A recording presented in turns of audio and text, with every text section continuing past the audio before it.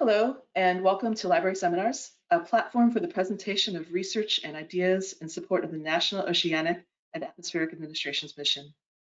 Today's library seminar is part of the 2021 Knauss Fellows Lunch and Learn series, a monthly webinar sponsored by NOAA Central Library that showcases this year's Sea Grant Knauss Fellows.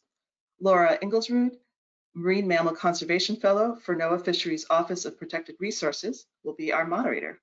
She will tell you about the theme of our lightning talks and introduce each of our 5 speakers. But before I hand the mic over to Laura, I do have a few logistical tips to help you enjoy our presentation.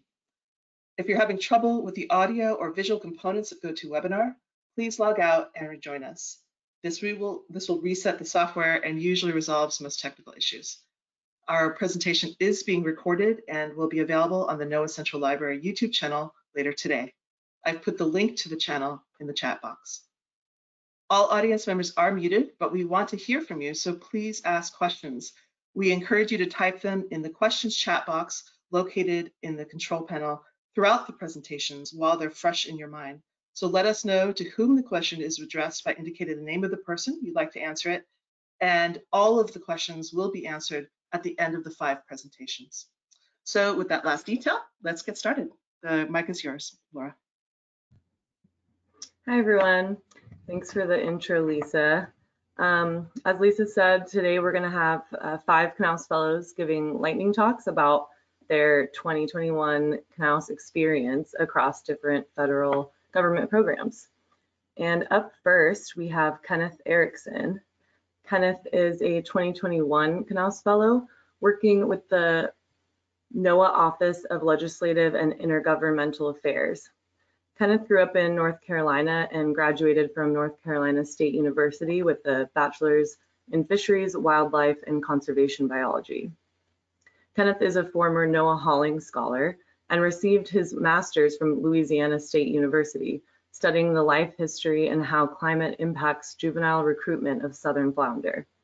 Kenneth is interested in using science to inform legislation and policy that conserves marine ecosystems and increases our understanding of atmospheric processes. Okay, take it away, Kenneth. Thank you for that introduction, Laura, and it's a pleasure to be here today.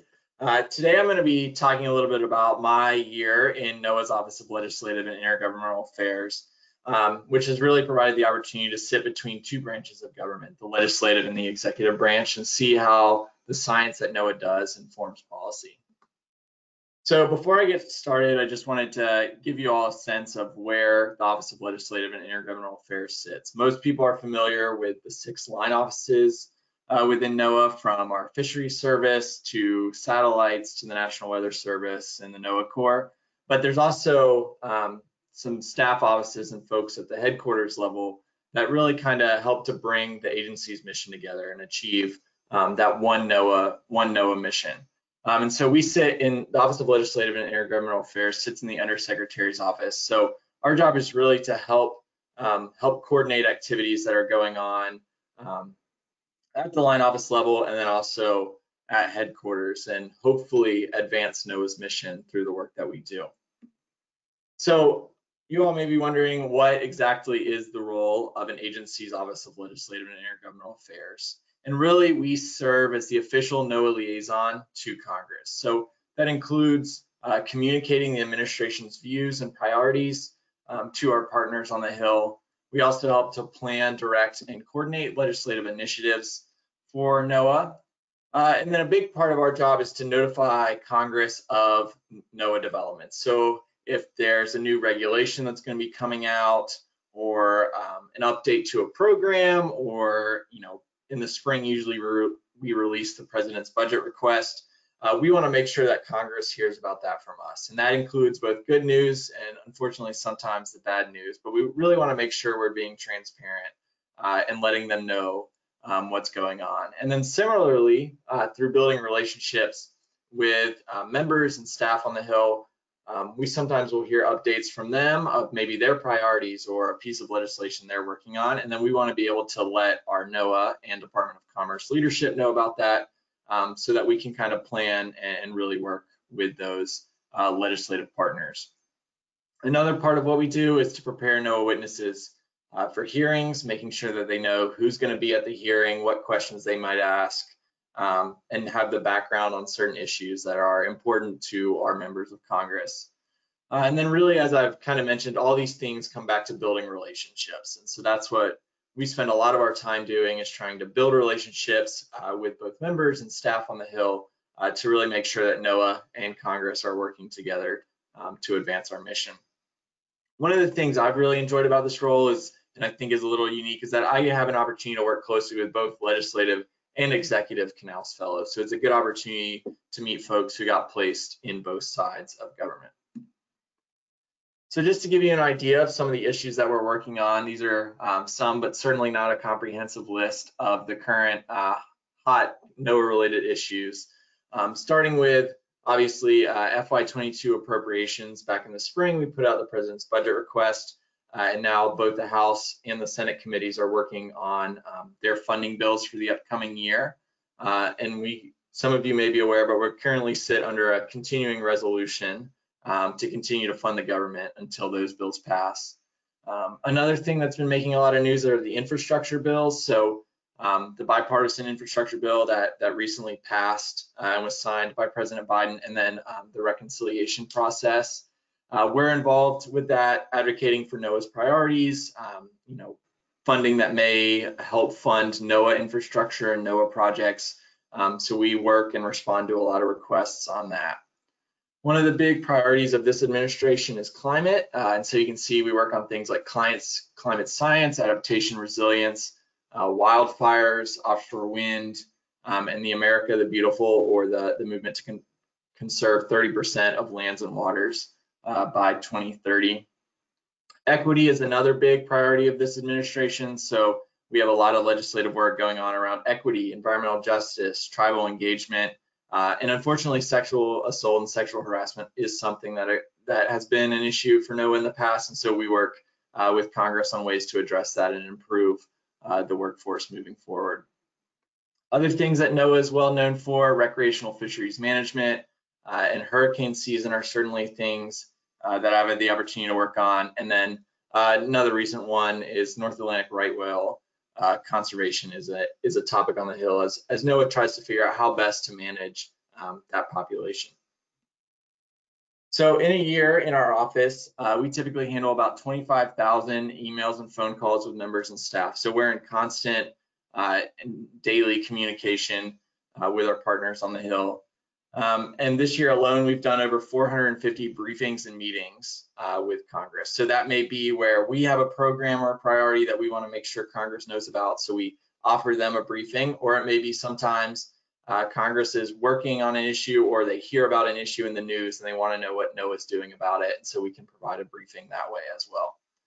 We typically have 15 to 20 oversight and legislative hearings that we prepare for, and this week there were two. There was one in House Natural Resources looking at legislation that would impact the Magnuson-Stevens Act, which is how NOAA manages a lot of our fisheries, and then also a nomination hearing for a nominee within the administration. We track over 200 pieces of legislation related to NOAA, and then something that kind of went away the last couple of years with the pandemic, but has slowly started to come back, are member and congressional staff trips and tours. Obviously, members want to see what NOAA is doing in their district or in their state, and so it's a great chance to get them out to see NOAA resources. So you can see these pictures. My colleague Becky, who covers OMAO and the NOAA Corps, had an opportunity to do a congressional visit to our home port site in Ketchikan, Alaska, with the Deputy Secretary of Commerce, Graves. And then on the right, we took a member from Maryland to the National Center for Weather and Climate Prediction in College Park, Maryland, and we're able to show them around the labs there. So my portfolio as a fellow has included everything from the FY22 budget rollout, which has been a great insight into how the government funds activities. I also serve as the OLA representative on the Arctic Action Team, which coordinates NOAA activities in that region throughout the agency and keep track of anything that might be relevant to either legislation or things that we should let Congress know about. NOAA Education is another one. They have a lot of local impacts, local programs and grants, so it's of great interest to members and representatives. NOAA in the Caribbean is another one I help serve on and produce a newsletter and organize steering committee meetings where we hear from partners and NOAA staff about the work happening in the region.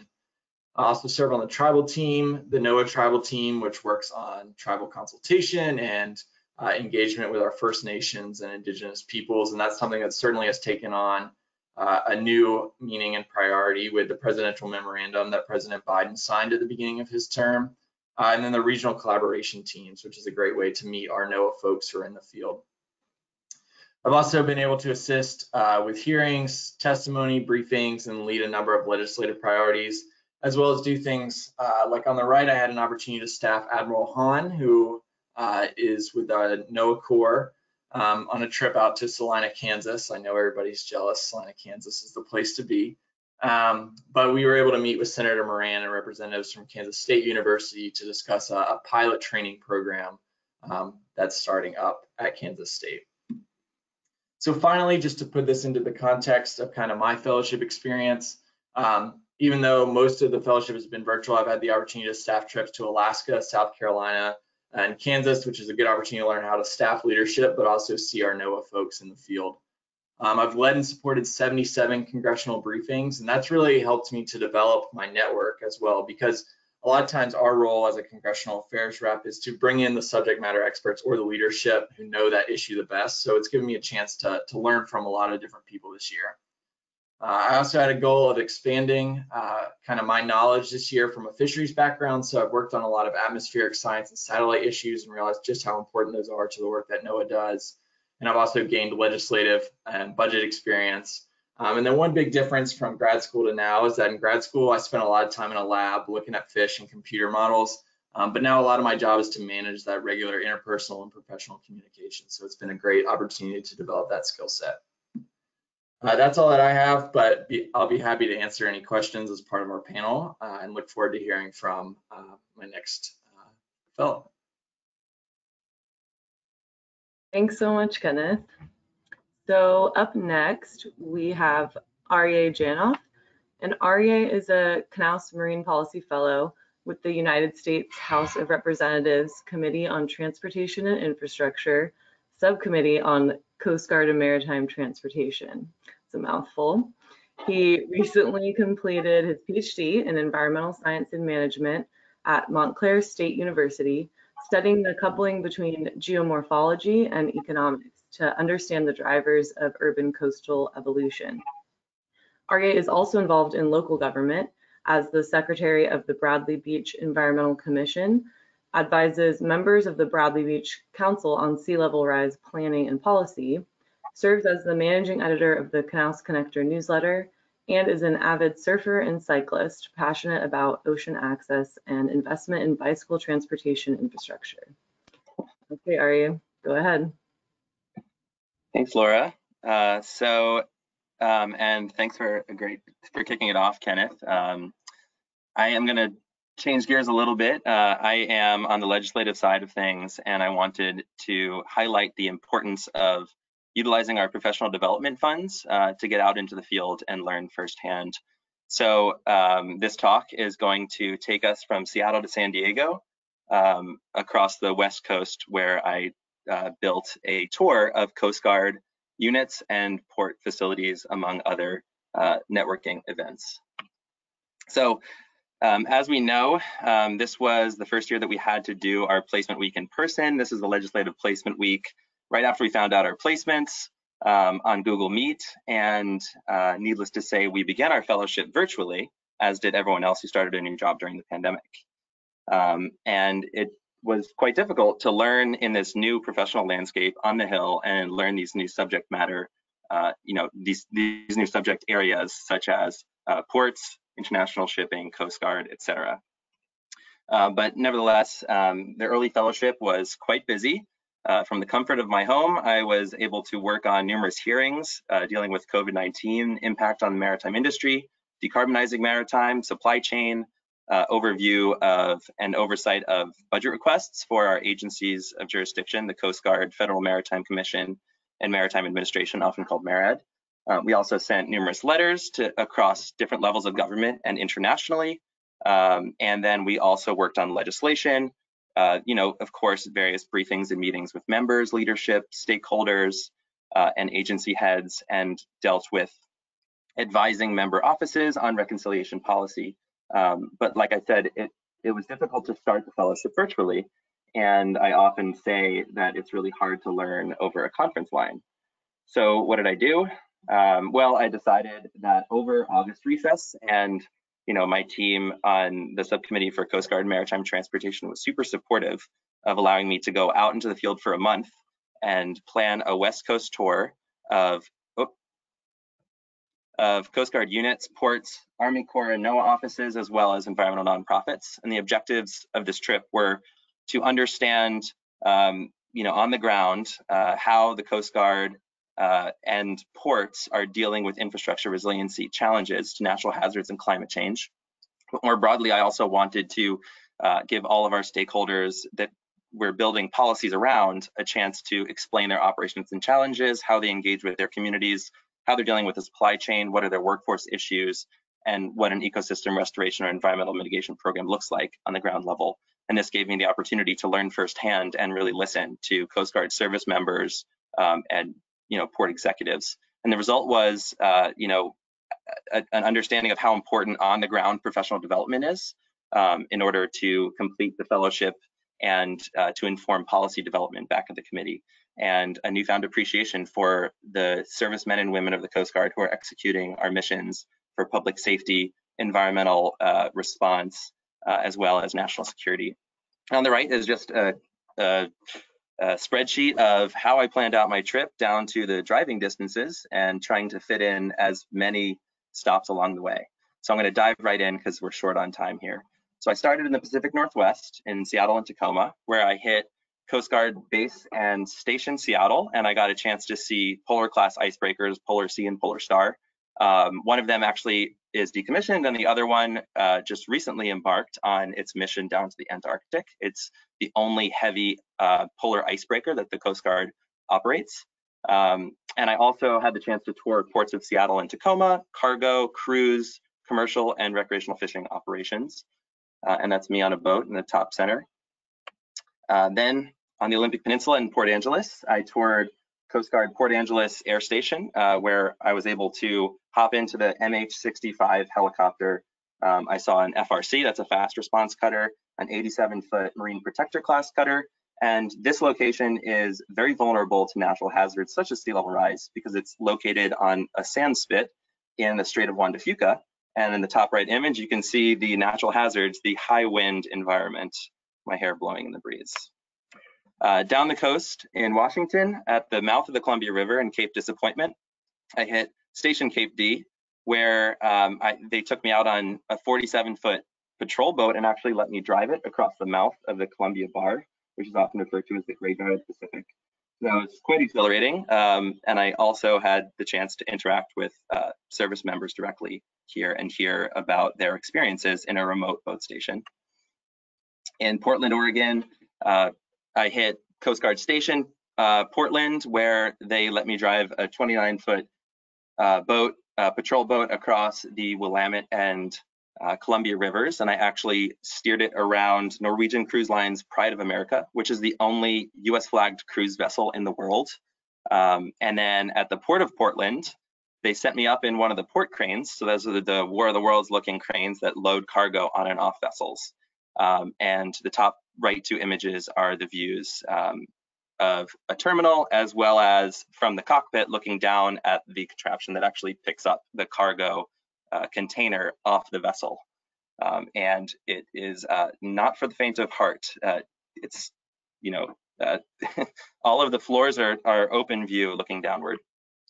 In Newport, Oregon at Station Yaquina Bay, they took me out for a search and rescue training mission where they simulated man overboard and recovery, as well as vessel towing operations. The top middle picture, you can see how they actually hook up the tow line and tow a vessel in what were pretty mild conditions, but the swell was still around 4 or 5 feet. Wind was around 20 miles an hour. It was super foggy. So, ultimate respect for how they execute these missions in really adverse conditions in the Pacific Northwest and their facilities. This was my first opportunity to see the facilities degradation across the Coast Guard. Many of their rooms and buildings were condemned, and they are in a high wind, high wave, foggy, wet environment, salt air, and it just shone a light on how the Coast Guard's facilities are crumbling.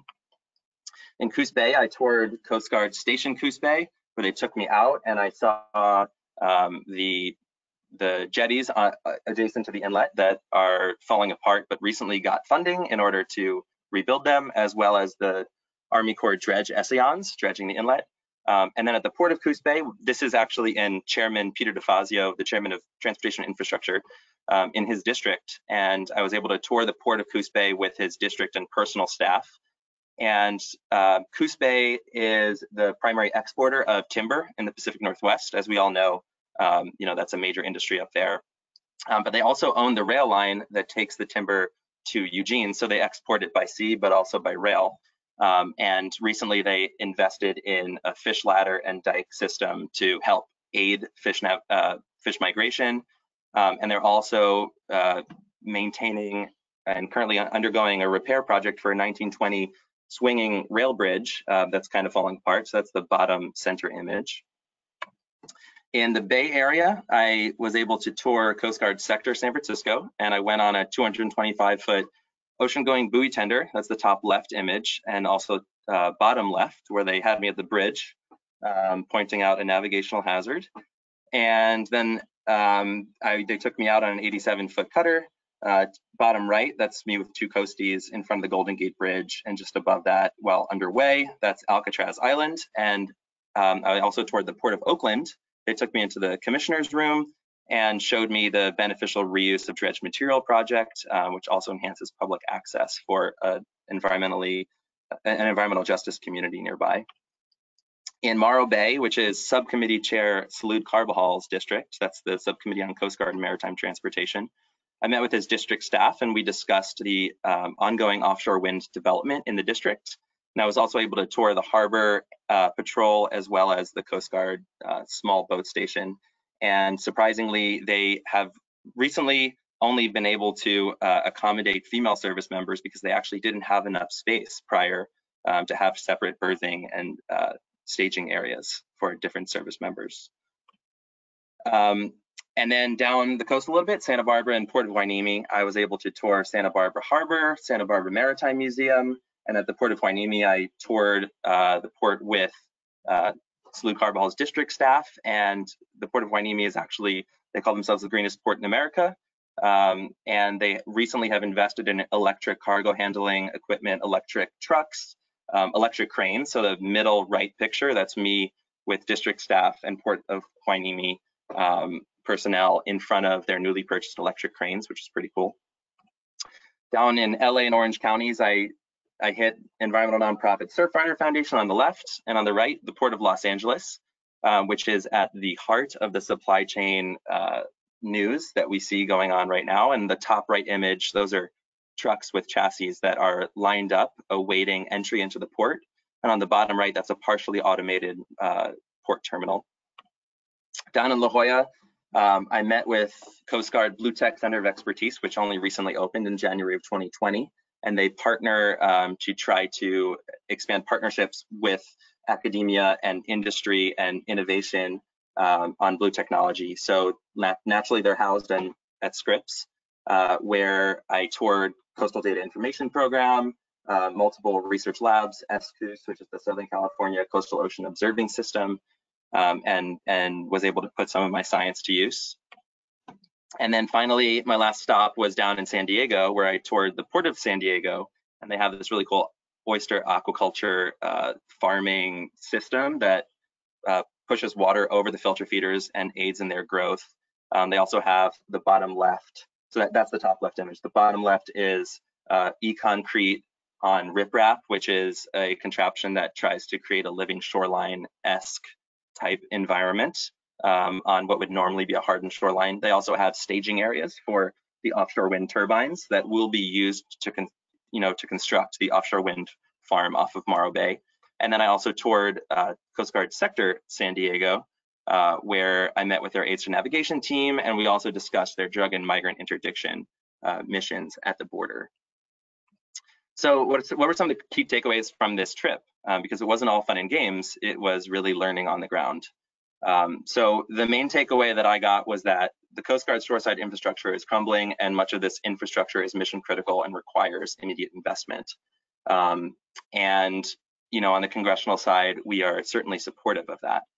And then additionally, the ports, if we want to meet our supply chain capacity and offshore wind development goals, that the ports also need investment. So some of the policy responses that I won't take full credit for, but I obviously helped my team with in the IIJA, the recently passed, we had money for shoreside infrastructure at the Coast Guard, money for port infrastructure, and then in Build Back Better, which will hopefully pass soon, we have shoreside infrastructure, climate change resilient shoreside infrastructure money, as well as supply chain resilience money for ports. And all of this culminated actually this week, this past Tuesday, where my subcommittee staff asked what were some of the main takeaways from my trip, and shoreside infrastructure in the Coast Guard. The Coast Guard's operating with a $3 billion facility maintenance, repair, and recapitalization backlog. And about half of their facilities are past their 65-year service life. So this was an issue that we really wanted to highlight. So they allowed me to take that and run with it, and I led all components of hearing prep and hearing scoping and framing what we wanted to talk about. And then I actually got a chance to sit in the hot seat next to Chair Carbajal, who is immediately to my left in this picture on the right. And I would say that the hearing was a great success. So overall, professional development on the ground, information gathering is really, really important. And I'm really grateful for this opportunity.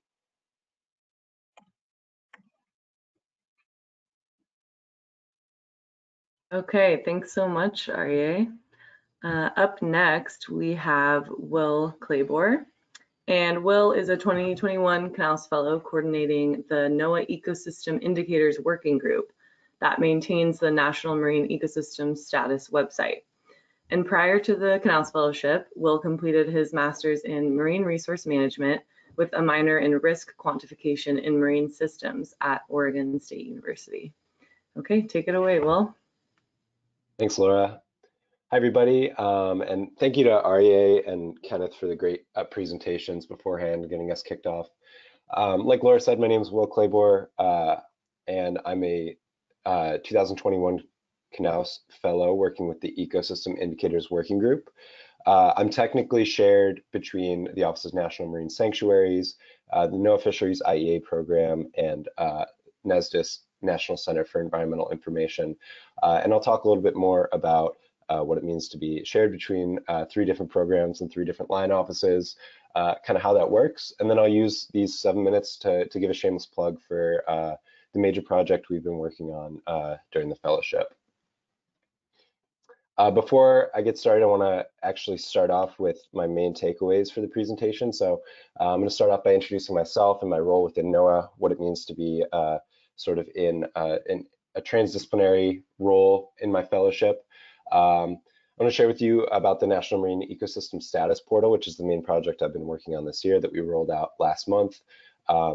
Basically, it's a resource that provides marine ecosystem status at a glance and access to NOAA sites for deeper dives, kind of highlighting the fantastic work that the NOAA programs and offices do. And then I'll end with talking a little bit about how the site represents collaboration and bridge building within NOAA, a lot of breaking down silos, as we like to say, and some important things that's taught me about the work both within NOAA and the type of work that I want to do moving forward past the fellowship.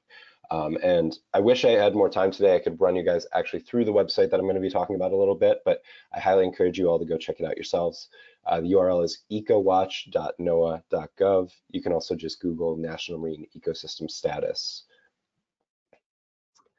So this is me. I was originally born in Western New York. That's the great city of Rochester up there in the top left. And from there, I went to the University of Maryland. I knew I wanted to study the interaction between humans and environmental systems, but I didn't really know what that meant. So I went to Maryland, figured it was close to a big city, close to some cool opportunities, great big school. And I studied environmental science and policy and economics. Once again, not really knowing what I was going to do with that, just hoping it would kind of get me close to these things that interested me, which were the interactions between humans and the environment. From there, I was lucky enough to get picked up by NOAA as part of the Hollings Scholarship Program as a sophomore, and I did a fantastic field season in beautiful, beautiful Juneau, Alaska, up there working with some researchers at University of Alaska Fairbanks and some folks in the NOAA regional office up there. And that kind of set my path moving forward for ocean science. But even then, I didn't really have a traditional background for an ocean scientist. I had never taken an ocean or atmospheric science course. I was not a fisheries person, and I wasn't really committed to doing sort of fisheries economics or any of that type of work. And so I was really sort of trying to figure out what that meant for me and what that meant for my career moving forward. And I was very, very lucky to find a great group of researchers and a great program at Oregon State University called the Marine Resource Management Program that really embraced the transdisciplinary approach to ocean science and science in general, and saw me as sort of an opportunity to refine that approach and put it into practice as someone who was not really specialized in anything, but kind of focused on doing a little bit of everything. I had a great 2 years there working with a fantastic early career faculty, some great coursework. And from there, I was lucky enough to get the Knauss Fellowship. And when I was interviewing for positions, I was really interested in following through on that and looking for positions that gave me an opportunity to try my hand at a lot of different projects and work with a lot of different types of people who have different types of expertise. And so I was lucky enough to end up as the Ecosystem Indicators Fellow for the National Marine Ecosystem Status website, which I'll explain a little bit more about in a second. But like I mentioned before, I technically live within the Office of National Marine Sanctuaries, and I have advisors within the Integrated Ecosystem Assessment Program and NESDIS, and I'm very lucky that my position allows me to work on a handful of projects beyond the website that I'll be talking about today in those offices and work with some fantastic and brilliant people there.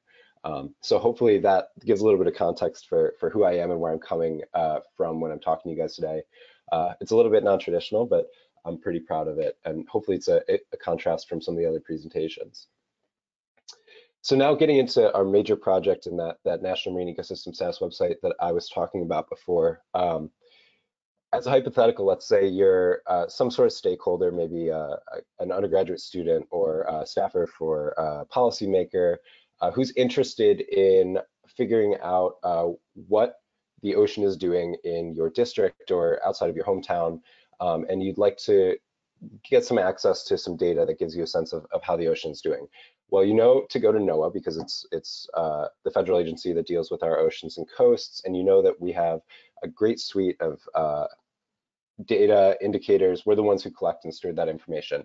But if you were to go and just simply Google chlorophyll NOAA or any other sort of data source from NOAA, you'll notice that there's a large number of programs that work with different types of information, a large number of portals, and there isn't really one clear access point for all of the data that NOAA collects and presides over.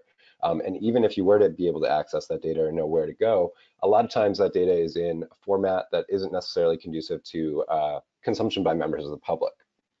And so therefore, you're relying on scientists or people who are trained in ocean science to be able to collect and interpret that information for you. So this was a common issue for people who worked sort of in ecosystem-based management or ecosystem-based approaches within NOAA Fisheries and within NOAA more broadly. They were getting a lot of calls from people both inside NOAA and outside of NOAA asking about where to find specific indicators and looking for ways that they can collect that information, manipulate it on their own, and use it for products and decision making. So this was a big issue. And so Dr. Jason Link, who's the chief scientist for ecosystem science within NOAA Fisheries, went to NOAA's Science Council and basically secured funding for a project where he would be in charge of leading a working group that would create a web-based platform to host the most important indicators and data that NOAA produces and presides over, and make it accessible to members of the public by geography, by theme, and to create a national status for waters of the United States for all these important indicators, with the target audience being end users, people in undergraduate, people who aren't necessarily ocean scientists themselves. The other thing we really wanted to emphasize with this was that we're not trying to sort of take any of the shine away from the programs that work hard on collecting and analyzing this data, but rather use it as a diving board to move members of the public away from our website and into actual program office websites or data portals so that they can get that information by themselves. And so over 4 years, Dr. Jason Link created the Ecosystem Indicators Working Group, which comes from all the different line offices of NOAA. If you work at NOAA and you're looking over this list, there's a very good chance you see a name that you recognize or it's somebody that you've worked with. And so we really wanted to focus on the interdisciplinarity of the group and make sure that there was a diverse number of programs and perspectives that were included. I do want to shout out, if you look down there in the bottom right, our wonderful MC, Laura Ingulsrud, has been a member of the group over the last years. Thank you, Laura, for participating. And like I said, I wish I had more time to actually give you guys a tour of the portal, but if you go to ecowatch.noaa.gov, you can click through yourself, hopefully see some data that you've worked with in the past, or maybe your program has collaborated with us in the past in getting your data up onto the website. Like I mentioned before, it's scalable by geography, so it's cut out to the large marine ecosystem scale. You can also sort it thematically, so by looking at biological indicators and comparing those, or physical chemical indicators. And then one of the really novel and unique things that I mentioned is that we do have a national status page on this website, which is the first time that NOAA's actually presented indicators like sea surface temperature, chlorophyll, other indicators like that, all in one place at a national scale, focused at the public, so that people can really get a sense of what's going on in the waters of the United States. And so that's one thing I think is really cool about this project. Another unique thing about the project that we work really hard on is making sure that there's a consistent and easily digestible approach to displaying the data. And so we borrowed some ideas from the Integrated Ecosystem Assessment Program, and we basically boiled all of our data down into these really cool time series that come along with these glyphs that give end users a good sense of how each indicator is doing relative to the entire time series of data that we have for each of the indicators. As you can see here, the time series have 10th and 90th percentile bars built in, as well as trend indicators that give a sense of the slope over the last 5 years relative to the entire time series. We also have these gauge plots that give the mean value over the last 5 years as a percentile rank of the entire time series, basically to give the end users a sense of whether or not an indicator is increasing, decreasing, or staying the same over the last 5 years. Also, if you click onto the website, we've taken great lengths to and worked with a lot of great communication specialists to interpret the data and make sure that all the data is very clear for those who are going to be digesting it. So if you go to the website and you click on a time series, we'll have plain language summaries of the data for every single indicator. Hundreds and hundreds of plain language summaries were written by the members of the working group to make sure that the data is coming through to everybody clear and concisely. So what have I learned from my position? Like, I'm going to come back to this idea of transdisciplinarity for a couple of reasons. One, because I consider myself to be transdisciplinary. I see the value in having a large number of disciplines and people with different backgrounds working on a project together like this. There's a lot of value in that. And we talk about diversity and inclusion in a cultural sense quite a bit, but from a disciplinary sense, it really adds a lot of value to projects like this. And I think there's a lot of value to be had within NOAA when it comes to breaking down silos between programs and sort of putting programmatic politics aside for a little bit to work on projects like this. Great things can happen. I've done a lot of project management, which was not something I expected to do during the Knauss Fellowship, but it's a really valuable skill that I've taken away from my experience here. So front-loading time spent on organization and note-taking can really save time in the end when working on a project of this scale and when there's so many moving parts. And then finally, communication and over-communication. There's no such thing as over-communicating something, especially when, like I said, you're working with a lot of moving parts. You're working with a lot of busy people who have a lot on their plate. I think that was my last slide. I want to thank my mentors, Steve Gidding, Scott Cross, Ellen Spooner, as well as Jason Link and Chris Kelbo, who are the coordinators of the working group. And then thank you to Haley, Laura, and the rest of the Lunch and Learn team for having me on today. And I hope I didn't go too far over time, but I'll pass it back to you, Laura. Thanks so much, Will, and thanks for the shout out. It's definitely been a nice bonus to my own fellowship to be on the working group. So let's see. So next up, we have Caleb Taylor. And Caleb is a fellow with the United States Committee on the Marine Transportation System, working with the diverse portfolio within the interagency. Caleb studied marine biology at Southern Miss and renewable natural resources at LSU, with a thesis focused on understanding impacts to blue crab population dynamics from altered hydrology from river diversions in coastal Louisiana. Caleb also has experience as a commercial crabber and deckhand aboard a 72-foot landing craft in Alaska and as a field biologist in Texas.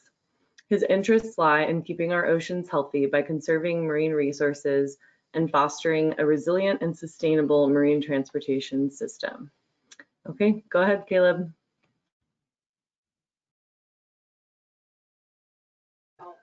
Thank you, Laura. I don't think I could have really said it better myself. I don't know if I even need to go through this PowerPoint anymore, but thank you for that. My experience was a lot. There's Helen Brohl, so thanks for that. The executive director of the CMTS, everyone.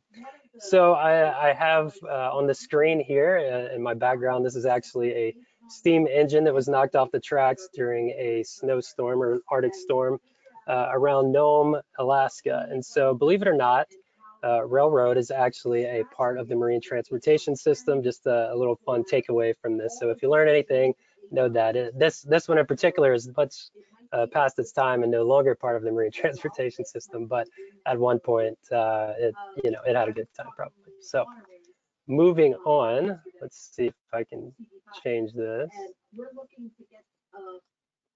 Okay, so just briefly, I'm going to go over what got me interested into the CMTS, and before I go into a brief introduction of the Committee on the Marine Transportation System, what it is, as well as a small snapshot of my portfolio. So, I think Richard Henry Dana kind of worded it pretty funnily, for lack of a better term. He was the author of 2 Years Before the Mast, American novel back in the day. He was a college student that went to sea for 2 years, but he believed that there was a witchery in the sea, its songs and stories, and the mere sight of a ship. Don't know if I agree with him about the sailor's dress, but to a young mind, which has done more to man navies and fill merchantmen than all the press gangs of Europe, which I don't know if they have press gangs anymore, but regardless, there is something about the sea that drives folks to, be interested in it and want to work out there. And nonetheless, that had a big effect on me as a child. And so at LSU, Laura kind of mentioned what I did there, but since then I graduated in the summer of 2020, and I was fortunate enough to go experience firsthand parts of the marine transportation system in Kodiak, Alaska. And so working on a landing craft, delivering freight and fuel to some of the remote villages around the Kodiak archipelago, working as a commercial Dungeness crab fisherman. There I am laying with a bunch of my friends, about 4 tons of them. And it was a great experience, and it really opened up this world to me that I didn't have an insight into beforehand, being a fisheries ecologist. And so it led me to want to learn more about the vast marine transportation system, what makes it tick, as well as the federal oversight of it. And so whenever I came across the CMTS as a position within the Knauss Fellowship, it just kind of clicked for me. And so federal oversight for different modes of transportation. With air, you have one particular administration, same thing for highways, same thing for rail, FRA. But with maritime, there's actually over 30 federal agencies and offices that have a hand in it. I mean, think of Navy, Coast Guard, NOAA, as we've heard from earlier, right? And so how do you make sure that they stay on the same page, and how do you make sure that all these issues that affect multiple agencies are worked on in a actual collaborative way and effective way, rather, to get things done? And so that's where the CMTS comes in, and they've been there since 2005. So the CMTS is actually an interdepartmental policy coordinating committee, cabinet level, tasked with policy coordination of the marine transportation system. And so very important in that regard. No presentation would be complete without an org chart, right? So this is the org chart. You don't have to soak it all up. I really just wanted to mention down at the bottom bottom left for me, maybe bottom right for you, but the integrative action teams is where we get a lot of our work done. And so as part of my portfolio, I'm the staff lead for the Arctic Marine Transportation Integrative Action Team, as well as the Maritime Innovative Science and Technology IAT. We've had a few more topics come up then that I've been curious about, and so that kind of led me to working with environmental justice, as well as offshore energy facilitation and ocean policy, but I'll mention that a little bit later. And so, you know, it's really been a wild year in the best way possible in support of Arctic Transportation IAT. And so there's a couple of, so I work on quite a few different topics, making sure that our meetings are staffed and coordinated, and I facilitate these monthly meetings in support of our action teams, rather. And so, you know, one big project that I was working on that's taken about the whole year to do is a compendium on risk assessments and reports related to Arctic infrastructure, U.S. Arctic infrastructure, rather, to inform federal investments and decisions in the region. And in support of that, I was able to travel up to Nome, Alaska, and Kotzebue, as well as Juneau and Anchorage. So you can see the top two pictures there, the one with the boat, that's in Nome, and really learn about what these different folks on the ground up there think the federal government should be doing as far as marine infrastructure investments. I was also able to go to the Arctic Circle Assembly in Reykjavik, Iceland, in support of my professional development. It was a fantastic networking opportunity. I got to meet with some of the big leaders in Arctic policy in the U.S. today. I wouldn't trade it for the world. And there, at the bottom there, you have that's me with the Greenland iceberg that somehow ended up over there. It was a climate activist kind of thing, and as well as me holding a cup of skyr, which is an Icelandic yogurt that is delicious. And needless to say, it was a good time. I didn't get a lot of pictures, but it was a great time. And I've had a lot of good experience on the Arctic IAT, working with our many agency partners, including NOAA, U.S. Coast Guard, and the Maritime Administration. And terrible picture of the Aurora Borealis up there, but I was fortunate to see it while I was in Reykjavik.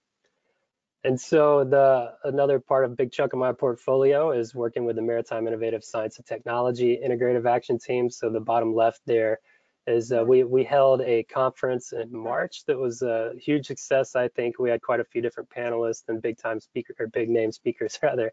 And so I worked to put together a team of note takers, and I'm currently compiling a summary and list of recommendations for the CMTS to use for to inform research and development and work plan moving forward, particularly as it relates rather to this topic of automation and autonomous technologies in the MTS. And you know, I've also done a lot of work with that. We bring in speakers for our monthly meetings on topics ranging from alternative fuels such as hydrogen fuel cells to autonomous technology and a lot more. And it's been a lot of fun. I've really enjoyed working with these different agencies and kind of getting to know the different cultures of the different agencies that we work with as well.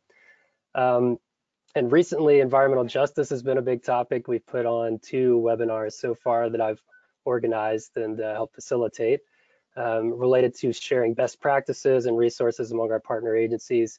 And another topic that's pretty cool that we're working with now is facilitating offshore wind energy in the US. And so a big problem that kind of arose was dealing with unexploded ordinances out there and federal guidance to do so.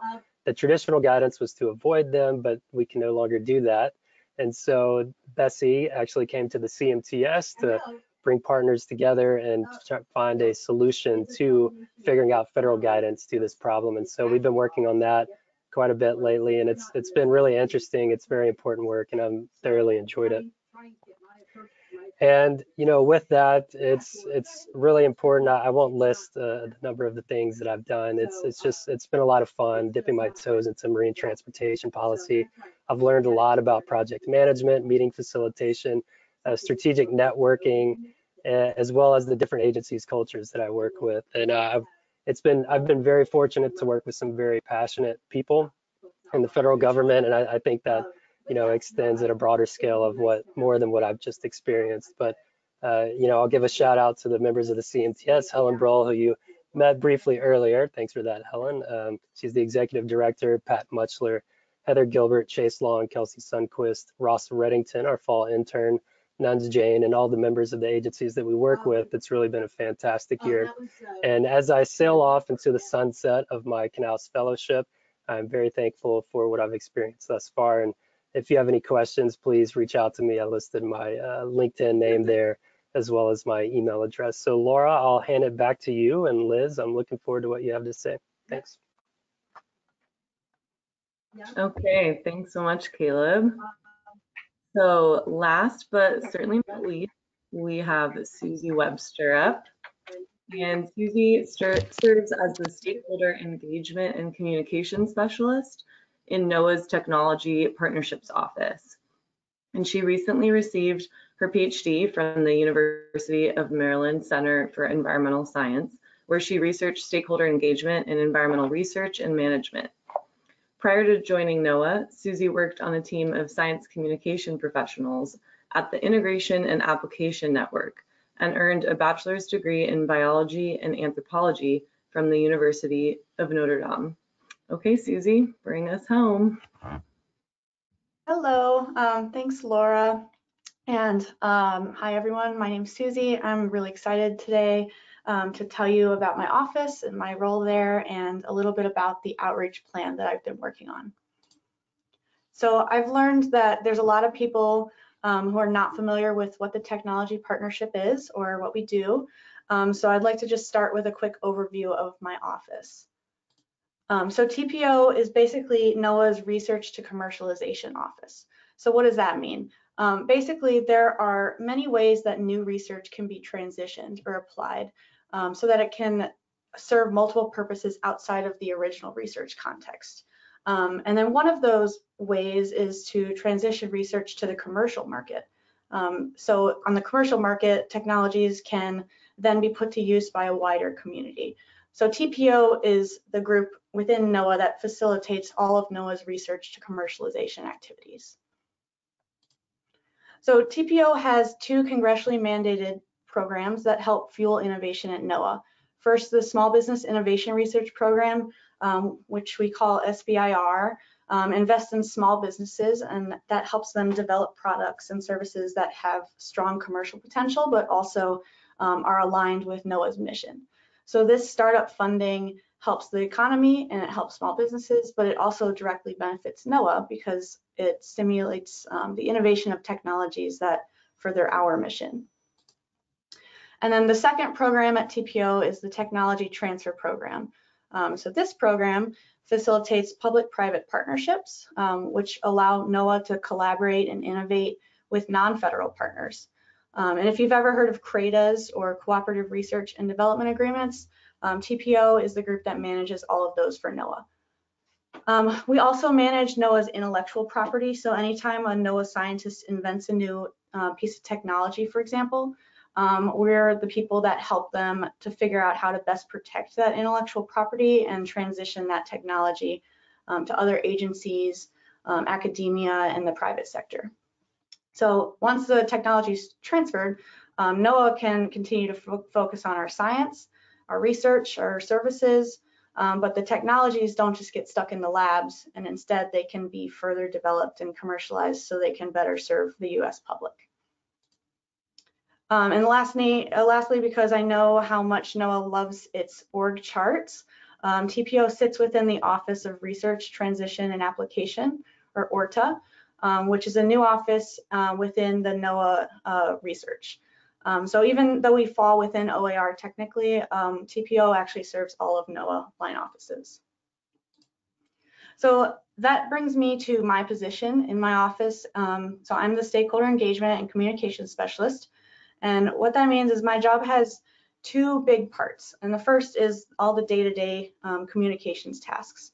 So I write articles for our website, which highlight different commercialization successes across NOAA. I announce different funding opportunities and other stuff like that. And one of the highlights of this part of my job was writing a story for NOAA.gov earlier this year, which was really fun. And the cover of that story is on the slide. I also compile newsletter items and I send them to a bunch of different people so everyone can know our TPO news. I manage our social media, help make presentations, write internal memos that kind of keep people within NOAA informed on what our programs are up to. And then I coordinate with other communicators across NOAA to cross-promote different stories that highlight NOAA's technology partnerships. And then the second part of my job is a bit bigger picture and involves longer time frames.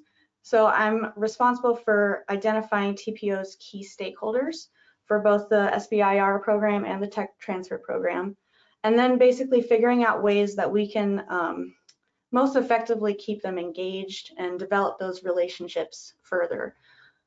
So we can do this by using strategic messaging that addresses particular stakeholder needs, using social media and other communication channels, and so on. So all of this part of the job involves a lot of research-based strategizing, a lot of coordination and relationship building, which other fellows have talked about today. So the biggest project that I worked on this year is creating a stakeholder engagement plan for TPO. And it's still a work in progress. I'm still kind of finishing it up, but I've conducted just over 50 interviews to collect data on all of our stakeholders' needs and their experiences with interacting with our programs. And I have synthesized all of this feedback from our stakeholders to create this engagement plan, which will inform how TPO goes about communicating with our stakeholders in the future. So our communication strategy will be different for people who interact with our programs mostly from within NOAA versus outside of NOAA. So I've separated the plans into two complementary halves. So I've only completed the in-reach plan so far, so the stakeholder engagement involving people within NOAA. And I'm working on the outreach plan now, kind of synthesizing all of the feedback from small businesses and other stakeholders outside. But each half of the plan will eventually have an outline of TPO's current challenges and an engagement strategy and communications plan that will help us work towards more effectively meeting our stakeholders' needs that they've expressed. So this is our draft strategy, just a snippet of it for how we think our office can better engage people within NOAA going forward. This in-reach plan is a visual summary of about 30 interviews with people all across NOAA and about 35 pages of research synthesis documents that I've written. So you can see on the left that one of our first priorities is just to make sure that more people inside NOAA are aware that TPO exists and aware of what our programs do. So I hope that this presentation is kind of a sneaky way to start contributing towards achieving that goal, because hopefully now all of you know a little bit about TPO. And then I wanted to end, as we're running out of time, by encouraging all of you to reach out to TPO if you think we might be able to help you with any of your research to commercialization efforts. So you can email the team at the address on the screen. You can read success stories about research to commercialization transitions that we've done, and you can follow us on Twitter, where we post all of our updates at NOAA Innovate. And please be on the lookout, if you're inside NOAA, please be on the lookout for future training opportunities and resources that'll help you learn more about CRADAs, managing intellectual property, and other research to commercialization topics. And then if you want to contact me or follow up on this presentation or share your perspectives as a stakeholder or ask any questions, my email's at the bottom here, and I'm more than happy to connect. I also have a LinkedIn. So I'd like to close by thanking my colleagues at TPO and everyone that has helped coordinate this Lunch and Learn series, and to all of you for your attention for all of our talks. Thank you so much, Susie. I really appreciate your time, and we actually have come to the end of the hour. I do encourage you, audience, if you do have questions, please type them in the questions chat box in the control box now, and even if we don't have time to answer them live, I encourage you to send them, because we can always answer them offline. If all the fellows could pop up for a second. While we're waiting for potential questions, I also want to let people know that we have most of the presentation slides available as handouts. So if you look at the control panel and you're interested in having any of the slides that you saw today, which includes contact information, please download them from the handouts menu. And last but not least, don't forget we're recording this, And there's a lot of good information here about some very inspiring people. I think your fellowships are really interesting. So please pass on the link to this webinar to anyone you think might be interested.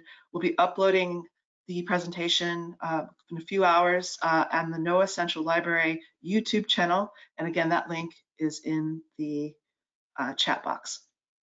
So I didn't have any questions so far, but I did have one comment. I think it was for Caleb, and I think you'll know what this means. It says, "Go Tigers." Don't forget audio.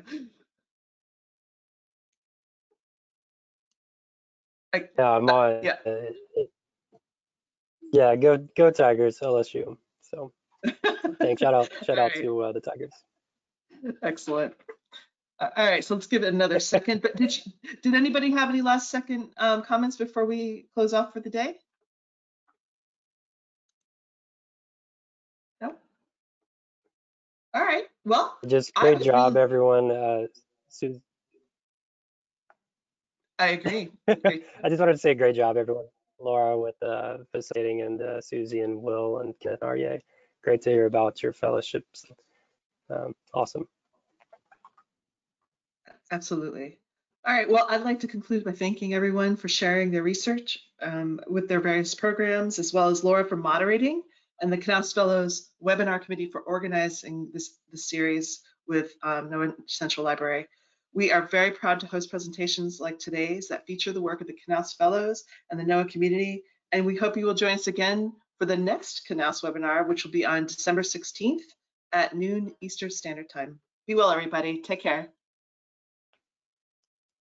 Thanks, Lisa. Thank you.